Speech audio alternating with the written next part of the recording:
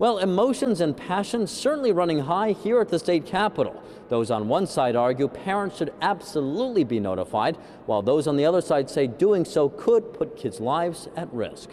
When you forcibly out a child, it harms them. Parent Christy Hurst making that argument before the Senate Education Committee. She's speaking out against policies requiring teachers and staff to notify parents upon learning their child identifies as transgender or has come out as LGBTQ+.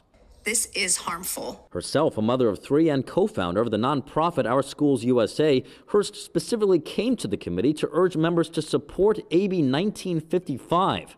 Authored by San Diego Assemblymember Chris Ward, the legislation would prohibit school districts from enforcing and implementing LGBTQ+ notification policies and would forbid teachers from outing children to their parents unless the child gives permission. Thus far, 8 school districts in California have implemented such policies. It is a safety issue. These policies are harming our students, and I know that because they reach out to me and they tell me how unsafe they are.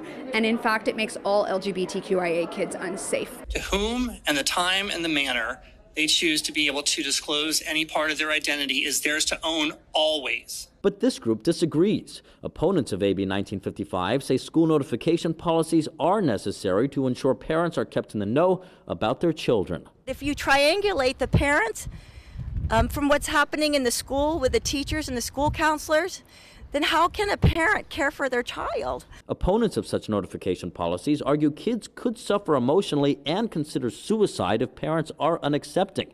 But Republicans on the committee believe the opposite is true.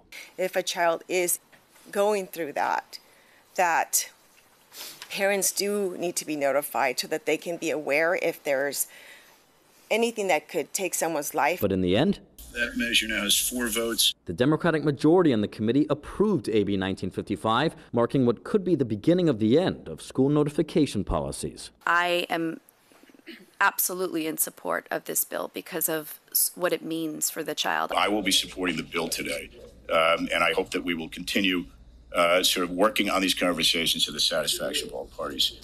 And important to note, the bill is nowhere near the end of the legislative process. It next heads to the Senate Health Committee. Reporting at the state capitol, covering local news that matters, Eitan Wallace, Fox 40 News.